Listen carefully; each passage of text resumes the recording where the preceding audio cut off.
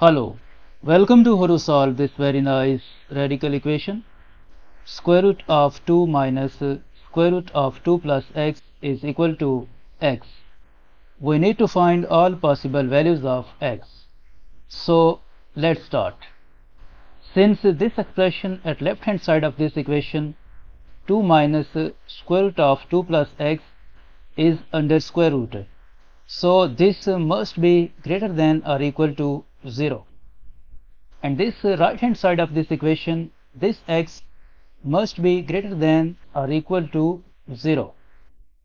This x must be greater than or equal to 0.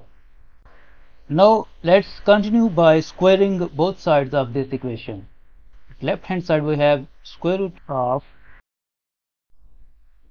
2 minus square root of 2 plus x is equal to x.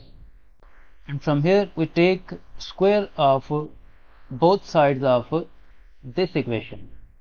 So this square will be cancelled out with this square root, and at left hand side we are left with 2 minus square root of 2 plus x is equal to x squared. Now we move this x squared to the left side and this negative square root of 2 plus x to the right side. Then this equation will become 2 minus x squared is equal to this negative square root of 2 plus x will become positive square root of 2 plus x. Now this expression at left hand side 2 plus x is under square root.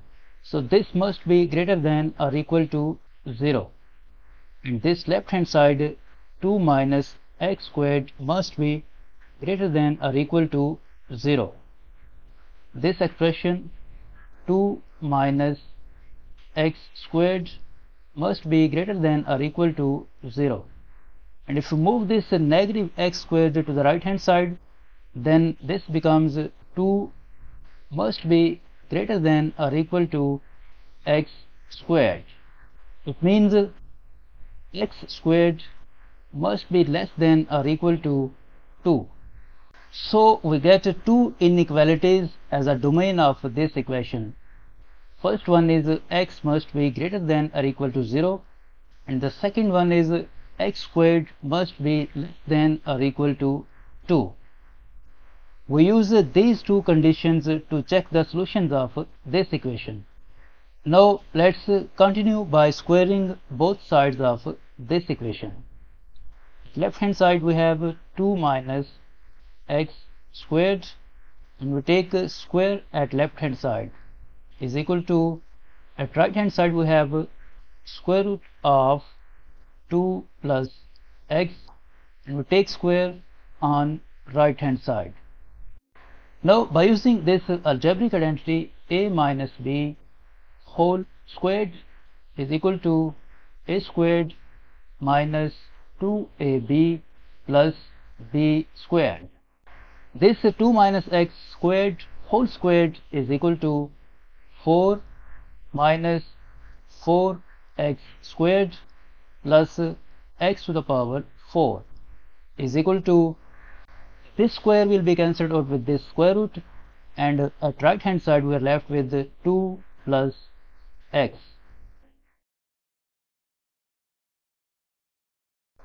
Now we rearrange these terms. We write this x to the power 4 first, x to the power 4. Then we write this negative 4x squared, negative 4x squared, and we move this plus x to the left side, it becomes negative x. Then we write this plus 4 plus 4. This plus 2 becomes negative 2 at left side is equal to 0. Next, x to the power 4 minus 4x squared minus x, 4 minus 2 plus 2 is equal to 0. Now this is a quadratic equation. We use synthetic division to find at least one or two roots. Because there is no term with third power of x, so we rewrite this equation as x to the power 4 plus 0 times x to the power 3 minus this 4x squared, 4x squared minus x plus 2 is equal to 0. Now in this expression we have constant 2, and leading coefficient of this x to the power 4 is 1. If we divide this 2 by this one, 2 divided by 1 is equal to 2. And factors of 2 are plus or minus 1 and plus or minus 2. To use a synthetic division, we write the coefficients of this expression in a row.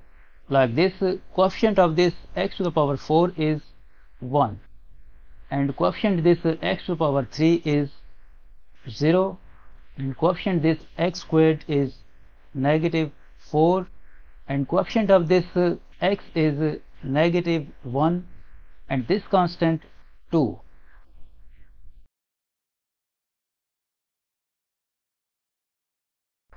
We try any one of these factors of 2. First we try positive 1. This one comes down as it is. We multiply this one by this one.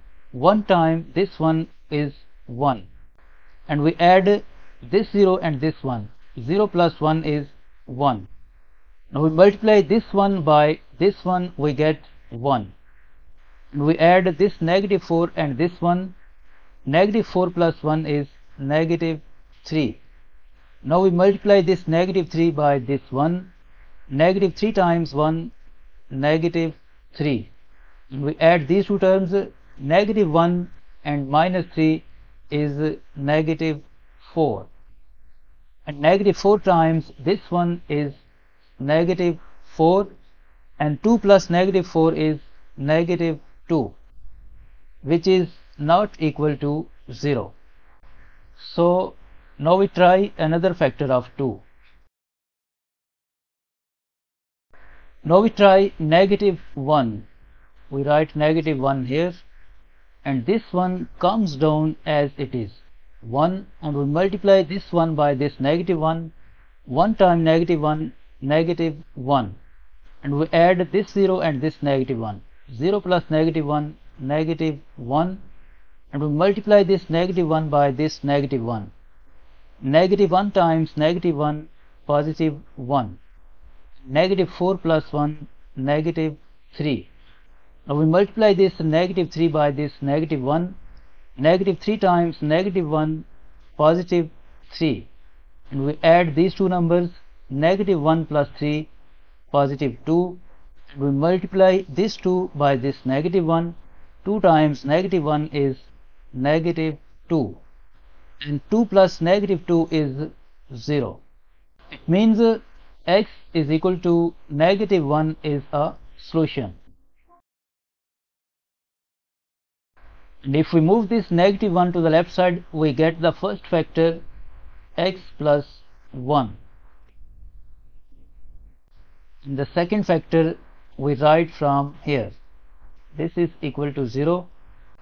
Now because in the equation we have fourth power of x, and one power we have written here, and here left third power of x. So with this one we write x cubed.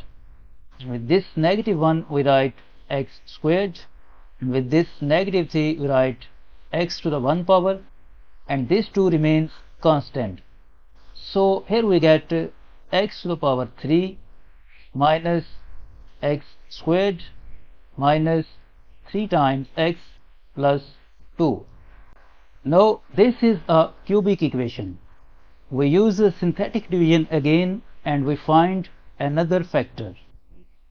Here we have constant plus 2 again, and the leading coefficient of this x cubed is 1, and 2 divided by 1 is 2, and factors of 2 are plus minus 1 and plus minus 2, and coefficients of this expression we have already written here. We remove this x and this x squared and this x cubed, First we try positive 1. We write positive 1 here, and this one comes down as it is. We multiply this one by this one. 1 times 1 is 1. Negative 1 plus 1 is 0, and 0 times this one 0, and we add this negative 3 and 0. Negative 3 plus 0 is negative 3, and we multiply this negative 3 by this 1, we get negative 3, and 2 plus negative 3 is negative 1, which is not equal to 0. So we remove this and try negative 1. Now we try negative 1 from here. Negative 1, this one comes down as it is 1. We multiply this one by this negative 1. 1 times negative 1 is negative 1. And we add these two numbers. Negative 1 plus negative 1 is negative 2. Negative 2 times this negative 1 is positive 2, and negative 3 plus 2 negative 1. Negative 1 multiplied by this negative 1, positive 1, and 2 plus 1 is 3, which is not equal to 0. So we remove this and try positive 2 now. Now we try this positive 2. We write positive 2 here, and this one comes down as it is. We multiply this one by this 2. 1 times 2, 2, and negative 1 plus 2 positive 1, and 1 times this 2, 2, negative 3 plus 2 negative 1, and negative 1 times this 2 negative 2, and 2 plus negative 2 is 0. It means x is equal to 2 is another solution. And we get the third factor. First we have this factor x plus 1, and we get another factor x minus 2. The remaining factor is, with this one we write x squared, with this one we write only x, and this negative 1 remains constant. So here we get the factor x squared plus 1x minus 1 is equal to 0. Now from here, either this expression x plus 1 is equal to 0, or this expression x minus 2 is equal to 0, or this expression x squared plus x minus 1 is equal to 0. Now from this equation we find the first value of x is equal to negative 1, and from this equation second value of x 2, and to find other two solutions we solve this quadratic equation. In this equation a is equal to 1, b is equal to 1, and c is equal to negative 1. And according to quadratic formula, x is equal to negative value of b is 1 plus or minus square root of, in place of b squared we write 1 squared minus 4 times value of a 1 times value of c negative 1 divided by 2 times value of a 1. So x is equal to negative 1 plus or minus square root of, this 1 squared is 1, and negative 4 times 1 times negative 1 is 4. So 1 plus 4, 5 divided by 2. So from here we get two values of x. x3 is equal to negative 1 plus square root of 5 divided by 2, and x4 is equal to negative 1 minus square root of 5 divided by 2. And first we get the value of x2 is equal to 2, and value of x1 is equal to negative 1. So we have 4 values of x. Now we verify these values of x, see that which values of x are solutions. To verify, we use the domain of this equation, that is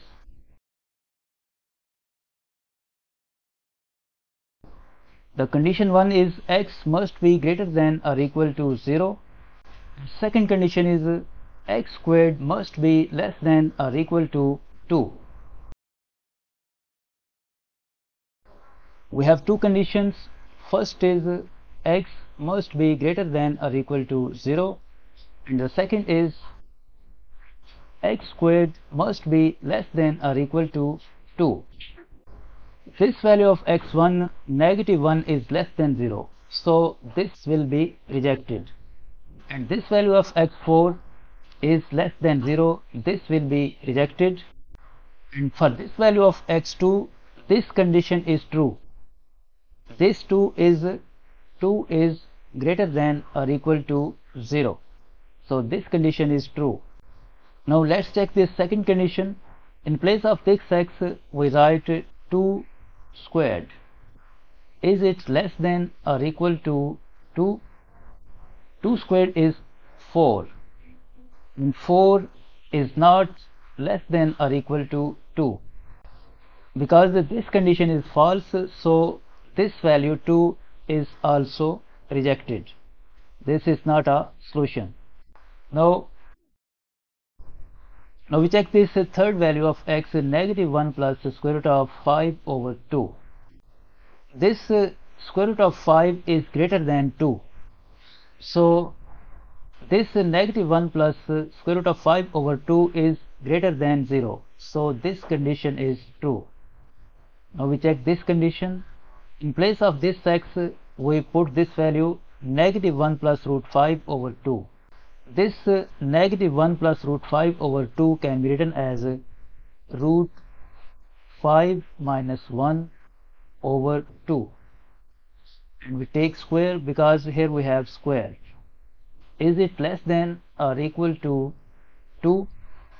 Now this square root of 5 minus 1 whole squared is equal to square root of 5 squared plus 1 minus 2 times square root of 5 divided by square root of 2 is 4.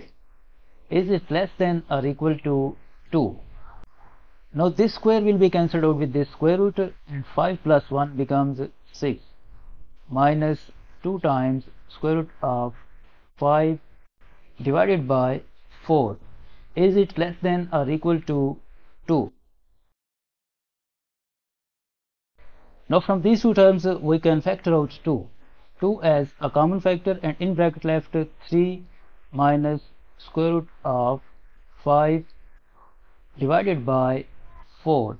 Is it less than or equal to 2? Now these two, 1 time and 2 times 4, and from here we multiply both sides of this equation by 2. So this 2 will be cancelled out with this 2, and we are left with 3 minus square root of 5 is less than or equal to 4, and square root of 5 is greater than 2.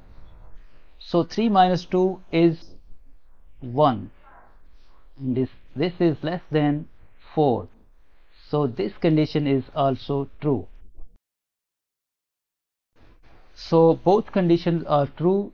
So this value of x3 -1 plus root 5 over 2 is a valid solution of this equation.